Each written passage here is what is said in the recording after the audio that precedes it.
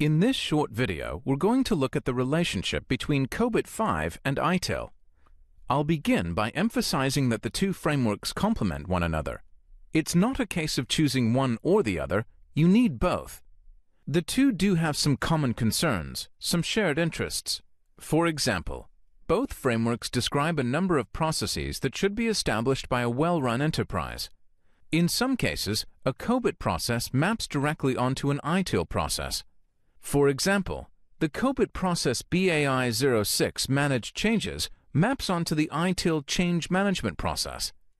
In other cases, there is no simple mapping, but there is a common concern. For example, the management of risk across the service lifecycle has a high profile in ITIL, but it does not describe a formal process. COBIT, on the other hand, describes process APO12 Manage Risks.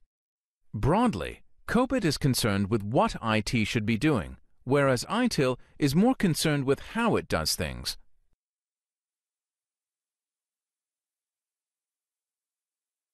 The two frameworks are both concerned with IT, of course, but each has a different focus. ITIL is very much focused on IT.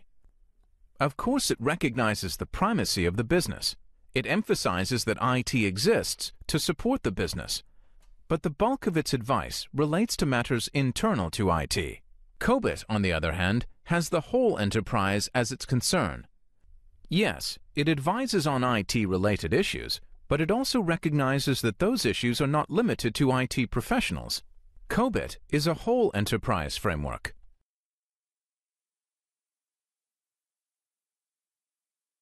COBIT and ITIL share a number of important characteristics.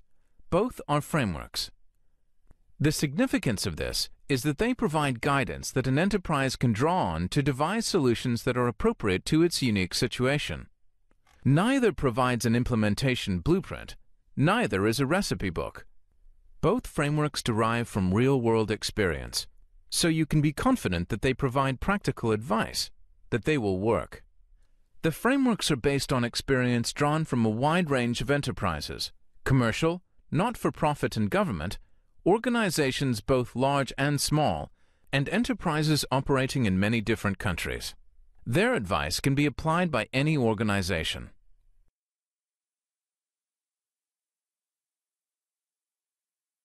Over the last 10 or more years, ITIL has been adopted by a large number of organizations that were seeking to improve their IT services.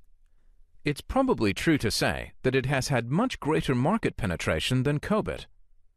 Over the next few screens, we'll examine how COBIT can help those organizations to improve further.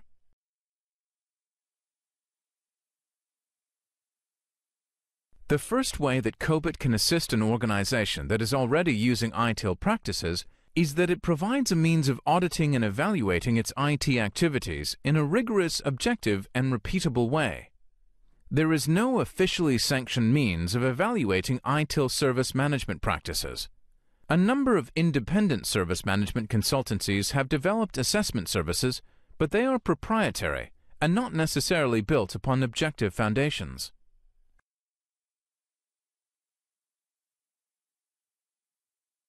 Given its origins as a tool for auditors, it is not surprising that COBIT is designed to be auditable. For example, processes, practices, inputs, and outputs are all given unique identifiers. Interfaces between processes are defined explicitly.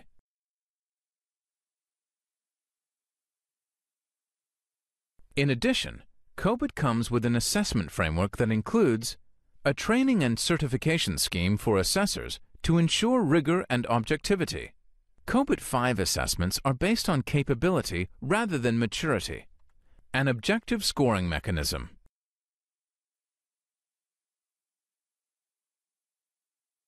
A major feature of COBIT that enhances ITIL practices is the goals cascade mechanism. This is illustrated by the diagram on your screen. This mechanism allows IT activities to be linked to stakeholder needs and enterprise objectives.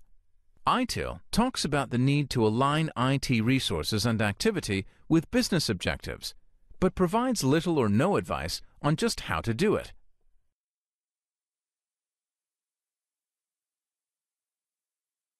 The COBIT goals cascade mechanism benefits service management in a number of ways. It can help to prioritize service management improvement opportunities, identify key service management activities, and justify improvement proposals by linking them to organizational objectives.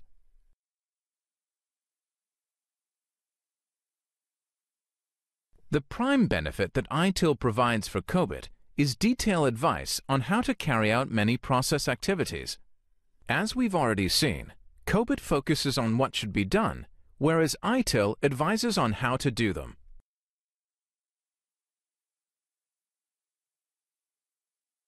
If you want to know more about how you can use COBIT to improve your service management capability, just get in touch using our email address, which you can see on screen right now.